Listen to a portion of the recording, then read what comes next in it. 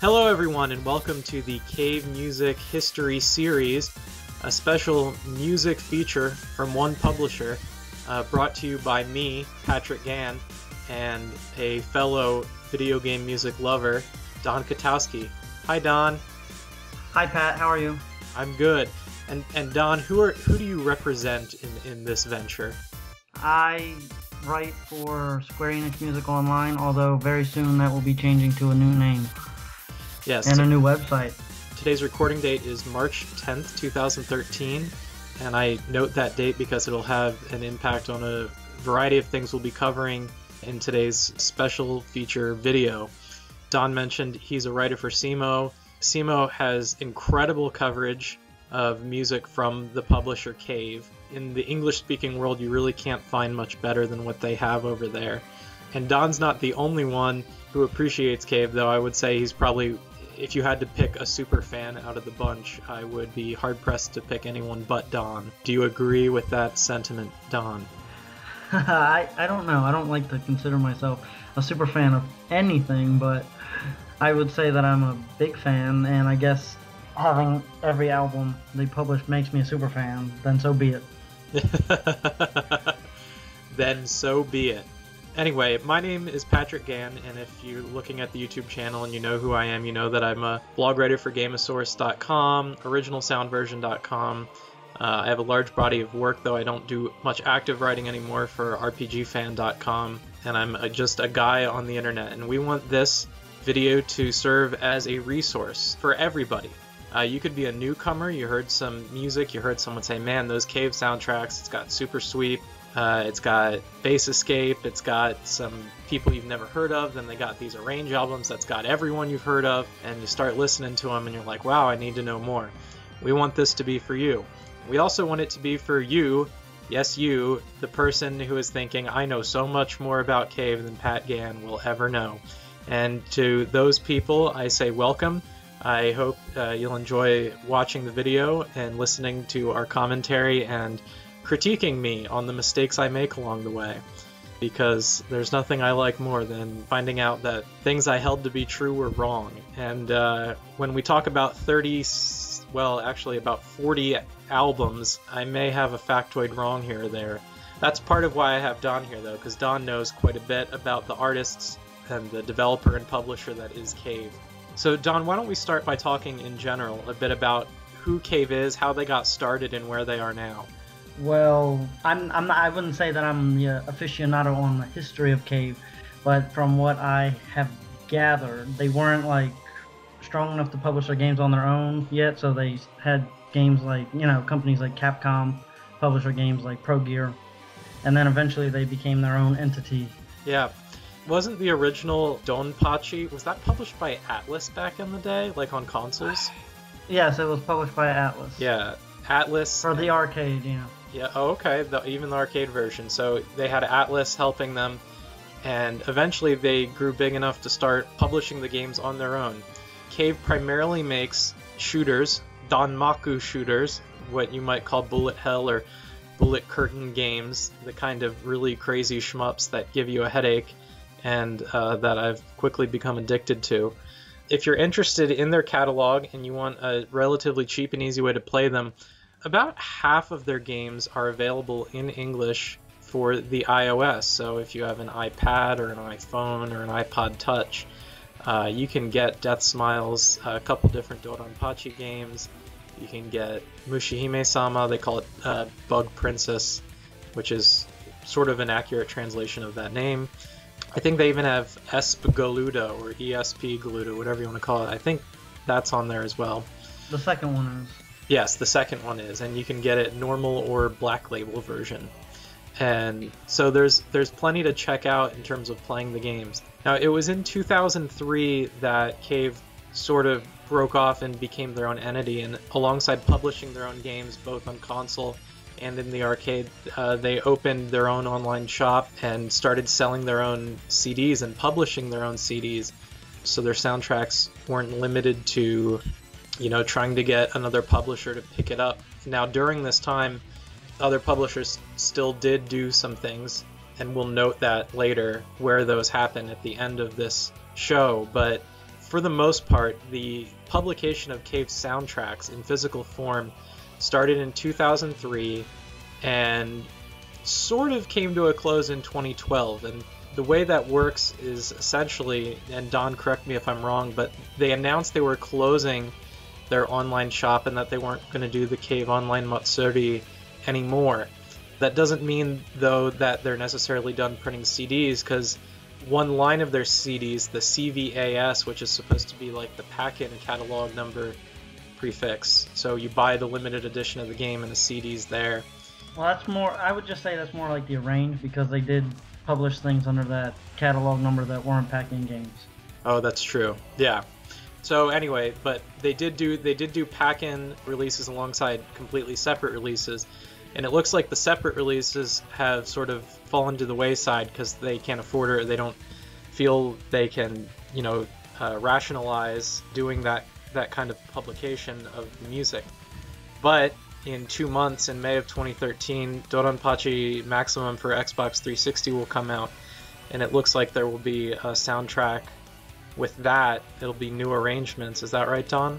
Yeah, I think Space Escape is handling the new arrangements, like they did with Mushihime-sama. The Mushihime-sama Special Edition, which came out in May of last year, which was the last CD they've published to date. It looks like they're doing one for Doronpachi Maximum. So that won't be covered in this because I can't go into the future. So right now we're gonna start by looking at all Cave CDs published from 2003 to 2012. The only thing we'll be excluding are drama albums and CDs whose contents are fully found elsewhere, like those very rare singles, like the Iba Love Song single. You can find that in its full version on the OST or on Cave no Uta. And then there's, like, for example, the Instant Brain Sound Selection, which is a single disc, but that can be found in its entirety on the Perfect Soundtrack. So if you follow along, for example, in VGMDB, and we'll have a link in the comments of the video, you can see the full list of Cave publications. After we're done talking about all 37 albums that we cover for the 2003 to 2012 published by Cave, we're going to talk about a handful of albums that were not published by Cave, but are indeed Cave music. So are you ready to go, Don? I'm ready. All right, let's do it. And I want to throw in, before we go any further, this is my little disclaimer. Cave, anyone from Cave listening, your legal department, etc., please know that most of it is under our voice before it goes to full audio. We don't want this video to be pulled down for any sort of violation. We're trying to let the fans know about what we think are some of the best songs from your collection and really promote what we think is an excellent body of work on your part. So we hope you'll appreciate it and not have any qualms with it. And hey, that goes for the fans too. If you think this video sucks, we hope you find something to appreciate about it too. And we are starting out with an album from 2003.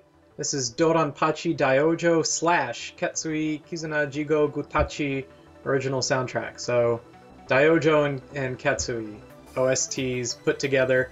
This was Cave's first soundtrack published as a CD from Cave. So the first track we're going to listen to, and this is a selection from Don. As we go through these, the order will be a song that Don likes, followed by a song that I, Patrick, like, and we'll go back and forth like that.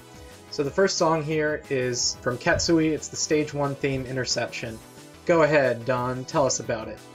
Well, yeah, I think this is probably one of his most iconic Stage 1 themes. I mean, when I listen to shmup soundtracks, I always find it important to have, like, a really strong Stage 1 theme. I don't know if that's just myself, but I really think this really captures the whole atmosphere of Ketsui quite well.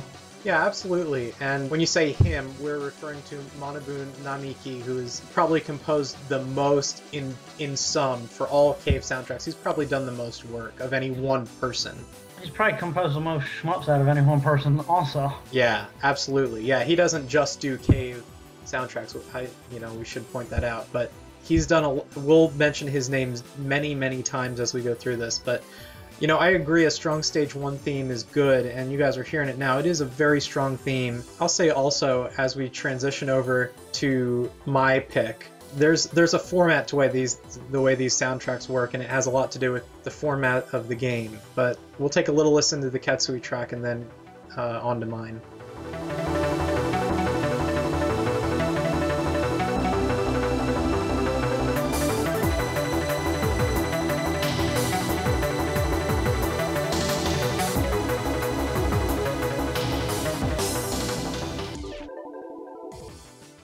Okay, so now we're listening to track 22 from this CD. This CD is Cave's first publication, CVST-0000. Track 22 is Strange Dance, Stage 3 of Doronpachi Daiojo. And something I wanted to mention about the format of most Cave soundtracks is basically you have 12 to 15 songs for any given soundtrack. You get an opening title or stage select or character select song. Then you get the first stage theme, stage 1. And that's usually a really strong track, and if it's not, as Don said earlier, it tends to be indicative of the quality of the whole OST. After that, they'll usually throw in your standard boss theme and your stage clear. Then you get the rest of the stage themes, final boss. If there's a true final boss, they'll throw that in afterwards, and then you'll get amalgamation of ending tracks. You'll get a game over, end credits, name entry, that stuff.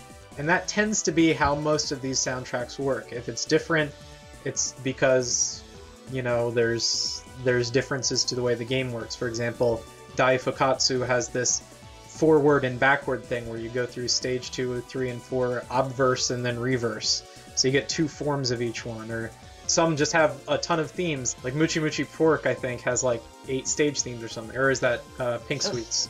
I think they both have 7. 7 or 8. So, but generally, I think, am I right, Don? That format generally holds for all these soundtracks. Yeah, that is true. And just as a little side note, in our interview with Namiki, when it came to composing for Doronpachi Daiojo, he said that all the data for the music needed to be produced in the Amiga MOD format. Wow. And so everything had to be compiled onto a single floppy disk. That's amazing. And it's amazing that it sounds that good. So yeah, he had an 8-voice, 8-bit PCM. Wow. That's how he had to make the music, because the hardware for the actual game was pretty limited. Was very old, yeah. Yeah, old hardware. That's pretty incredible, especially when you listen to that sound. Well, we've talked our way straight through that song, so we're going into the next album. This is CVST-0001, ESP Galuda original soundtrack, composed by someone who goes by the name NT. And this is the only soundtrack he's done for Cave, I believe. This was before they'd really sort of solidified their lineup. The ESP Galuda soundtrack was released in 2004, so we had one album in 2003, one album in 2004.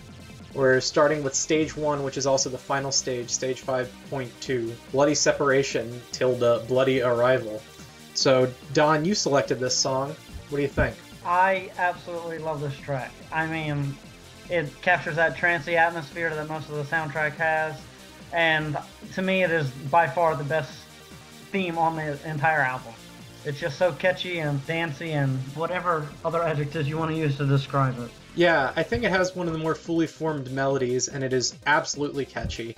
I think the stage select music right before it, and then moving from that to this, sets a really high standard for the audio, which sadly I don't think holds the whole way through the soundtrack. There are some weaker stage themes, and I'm not totally enthralled with the boss music, but man, this Stage 1 theme is just spectacular. Yeah, from what I found out, NT is like a unit.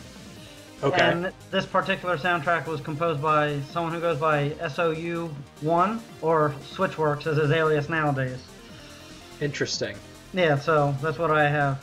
Thank you for that background info.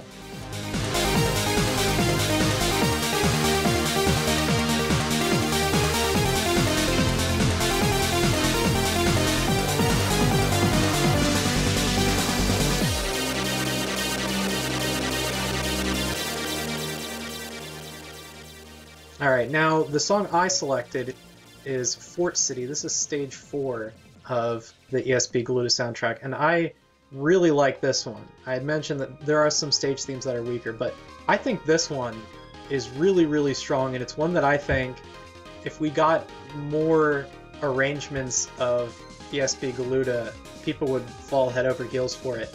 And if you hold out to the very end of our video series, you will hear more from ESP Galuda. Not published by Cave, but it was a 2005 album that has some really good stuff on it. Right, Don? Yes, I agree. And just another little known fact is that originally Namiki was going to compose for this soundtrack, but he couldn't because of his schedule. Huh. And also related to that, Namiki does have one song on here, and this was, you know, it's sort of cute looking at it in retrospect, but as it was in development, this is a really cool thing he did, because you don't find this really, I mean, I own a ton of OSTs, and you don't really find this very often, but the last track is essentially an alpha version of To Shinju Forest, and it's Namiki saying, hey, here's what's coming up next. It's like a preview track at the end, and it turns out, you know, to be, you know, a hint at To Shinju Forest for Mushihime-sama.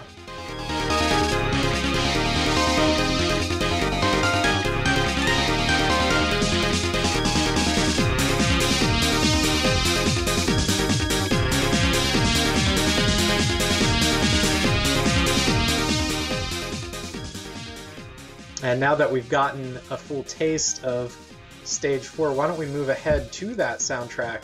So the next soundtrack published was in 2005.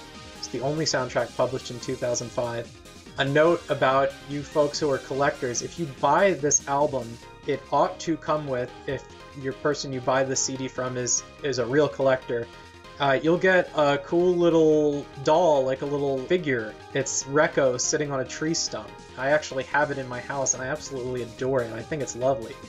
Rekko is this sort of larger-than-life female character with purple hair that, it's like Bayonetta before there was Bayonetta. Her hair is just all over the place. And yeah, so if you can get this album, you know, try to get that figure to go with your CD. It's really a nice visual thing to have with it. Now, Mushihime-sama, this soundtrack is composed primarily by Namiki. Were some of the tracks composed by someone else? Yeah, I would say that... I think Iwata did a handful of tracks off of this. Yeah, Iwata did the boss theme, the stage clear theme, the stage 2 theme, the stage 3 theme, and the ending theme. The rest was Namiki. So he did 4 or 5 tracks, and Namiki does the rest. What we're listening to right now is Don's selection. This is Like a Night of Falling Stars. It's the stage 4 theme. So here we're hearing it in its raw first of like, I don't know, like 4 or 5 forms, and that's just through official channels. We're not covering Dojin albums, but if we added that to the mix, who knows how many. But, you know, I love this OST just because it is a baseline to start from. And it's amazing that as a baseline from which all the arrangements and remakes follow, it's so good right at the start. Yeah, I really like how this one is quite different from what you'd expect in a normal shmup kind of game. And I think it really fits the scenery of the stage quite well. Oh, absolutely. And I mean, you know, the Mushihime-sama series being very nature-focused, it's all about giant flying bugs shooting things. It's not about the, you know, super technological, you know, cyber warfare Doronpachi kind of stuff. This is all very natural. It's, you know, a lot of people have drawn the connection between Mushihime-sama and Nausicaa. You know, Nausicaa herself was thought of as the insect princess. So for people who like Miyazaki films like Studio Ghibli, and you like Nausicaa, you like giant flying bugs, you're gonna love Mushihime-sama. And yeah, this stage 4 theme, just beautiful. Let's take a little moment to listen to it.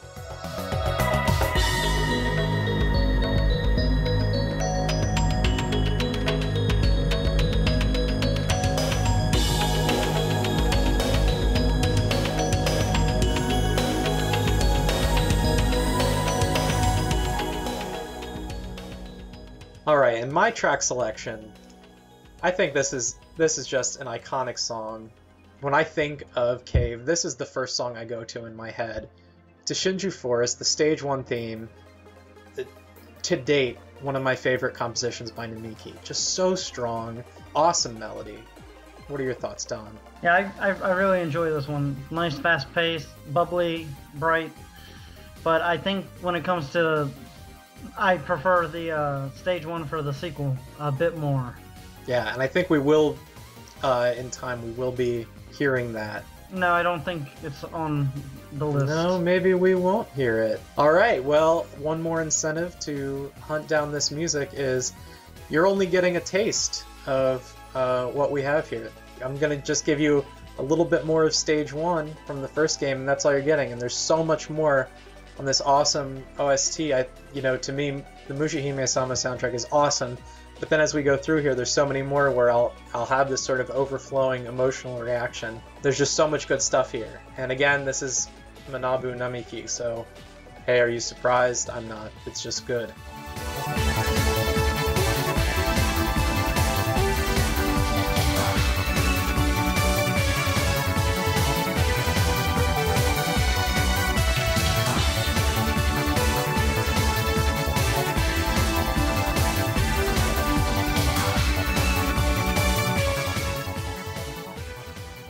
Alright, from a historical perspective, Cave releases one album a year for 3 years in a row, 2003, 2004, 2005. Then, in 2006, they give us 3 soundtracks all in 1 year, starting in January with the soundtrack for Ibarra. Ibarra is fully composed by the head of Super Sweet, one of my favorite people in the whole world, funny guy, incredibly hard worker, Shinji Hosoe. And so this is a full Hosoe soundtrack. You won't find that anywhere else in the Cave catalog. So to me, Ibarra is very special. It's sort of the beginning of a series, right, Don? It goes like Ibarra and then Pink Sweets and then Muchi Muchi Pork. They're all sort of connected, right? I think Pink Sweets more so than Muchi Muchi Pork. Oh, okay. Because Muchi Muchi Pork, the main enemies are like pig-like creatures, and Ibarra and Pink Sweets kind of have this more mechanical focus. Yeah. Okay, so in any case, yeah, I know that Pink Sweets is called, its subtitle is Ibarra Sore Kara, so I know at least there's a connection there. But this Hosoe soundtrack is awesome. Now we're listening to Rose Garden, the arranged version of Rose Garden, Stage 6. It's track 19, the final track other than the voice collection, which a lot of these OSTs will have all of the little voice clips of the Japanese person, you know, screaming things. So this is the last musical track. And why'd you select it, Don? Well, I do enjoy like the original soundtrack. I wanted to show something that might not have been used in game way before they started publishing arranged albums on their own. And I really like the whole rock and choir aspect of this arrangement, and I think it really heightens the original. Oh yeah, and this is a beautiful track. Let's take a listen.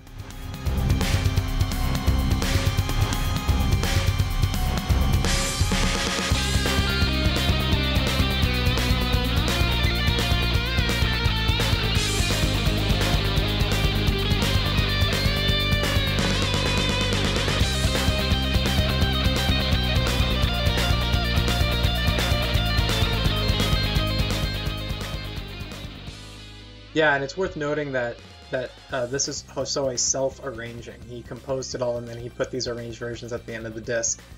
And they're really good arrangements. Now, the track I selected, and I don't apologize for it, we've already done a couple of Stage 1 themes. I think we've done 3 or 4 now. And the Stage 1 theme, which there is no select music here, it's just you put in the CD, track 1, is Stage 1. It's called Showtime, and man, does it fit that name. It's just like the curtain opens and bam, you are ready to go. This is totally intense. Let's just listen.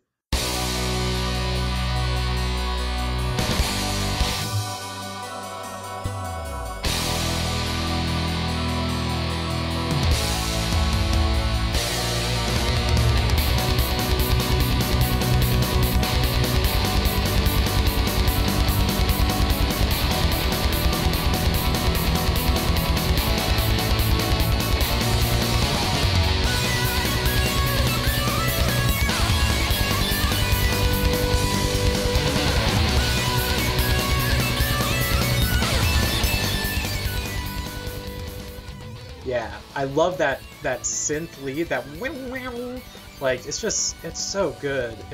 It just sticks in my head. I could listen to it all day. What are your thoughts on this one, Don?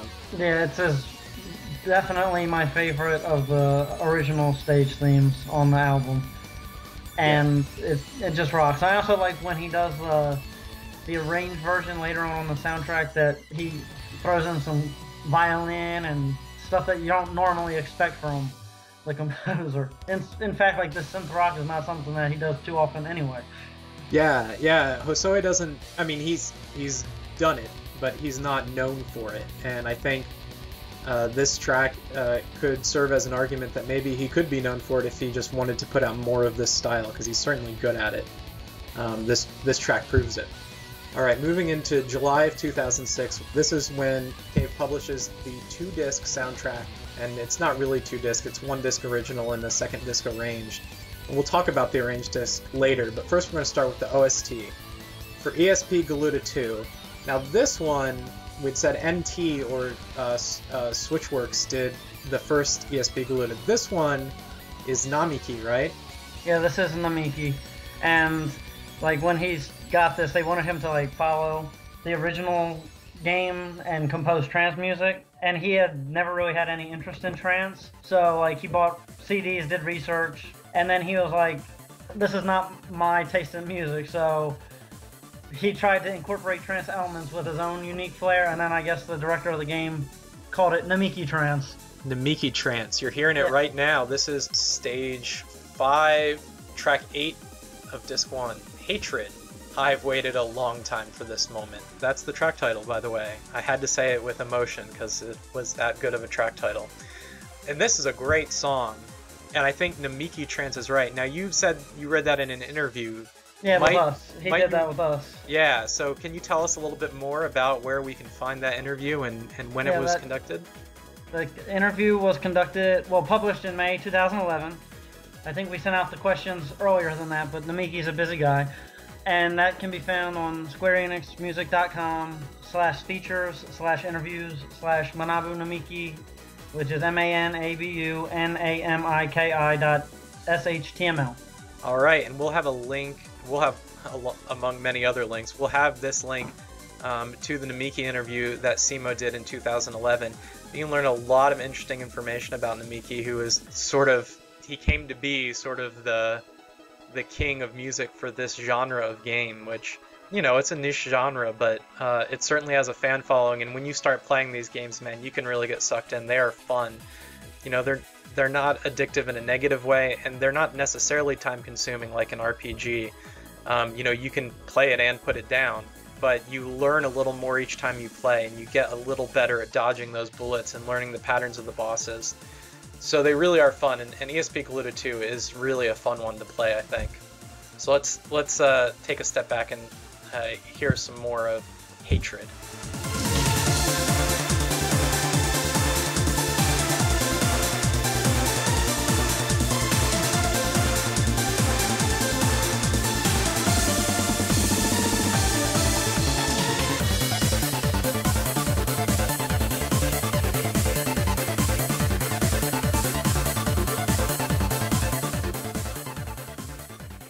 Okay, now, as promised, I said the 2nd disc was something to be talked about. The 2nd disc of the ESP Galuda 2 soundtrack is an arranged album. The arrangements are done by the people that are sort of the Cave in-house sound team, and this is really their first step out into the daylight. We'll hear a lot more from them in the future, but honestly, I think they are probably the weakest link, so to speak, as we listen to all the Cave music. I'm not trying to put down MASA-KING or Kizukura or Natsuko Naito. It's just that compared to the Bass Escape people, the Super Sweet people, the other people that come in for the arrange albums, these arrangements are, in my opinion, a lot of the tracks on that 2nd disc are weaker than the originals. I haven't asked you your thoughts on this, Don, but I'm suspecting you might agree. I would agree with that, but I do like this arrangement that you've chosen. Yeah, this is one of the few arranged tracks that I thought really came out well and did justice to the original. This is track 6, Deserted, Younger Brother and Elder Sister, and I believe this is the stage 3 track. Yes.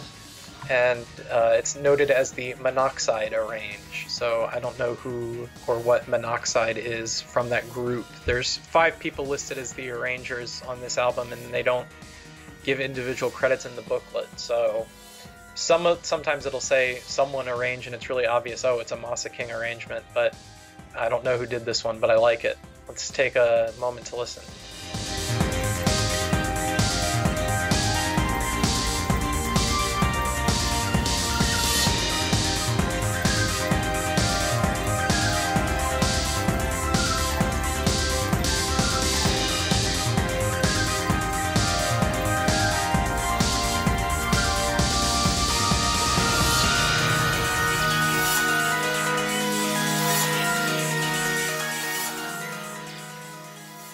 Alright, as this track fades out, we now reach December of 2006. Cave is publishing their 6th album, CVST - lots of zeros and a 5. They've gone from 0 to 5, numerical order here. I like that. I like sequence. This is the OST for Pink Sweets, and this one does kind of the opposite of ESP Galuda 2 in the sense that the original soundtrack, which is Disc 1, is composed by that same team I mentioned before. A lot of these in-house Cave people, MASA-KING and Kizukura and those people, they do the first disc, and then the second disc is arranged by more well-known, well-established people, including Yuzo Koshiro and others. So we're going to start with a track from disc 2 of Pink Sweets. This is a track that Don chose, and I believe this is one of the Koshiro arrangements. This is, oh gosh, I can't speak Italian or French or whatever this is. Italian. Can you say it?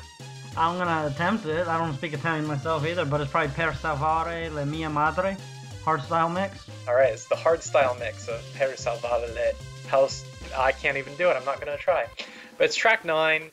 This is a Koshiro arrangement, and Koshiro does 3 arrangements on this disc, and I like them all, but I think this one is the most enjoyable, so let's take a moment to listen.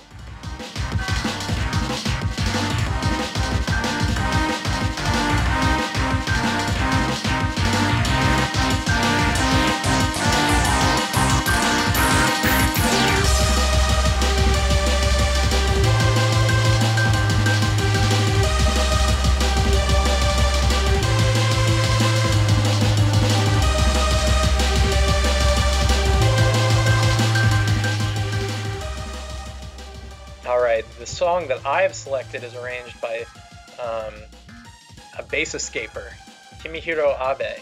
Well, no longer Bass Escape, but yes, at the time Bass Escape, and one of my absolute favorite composers. I consider him a real underdog. Not a lot of people pay attention to him, and I think that's too bad.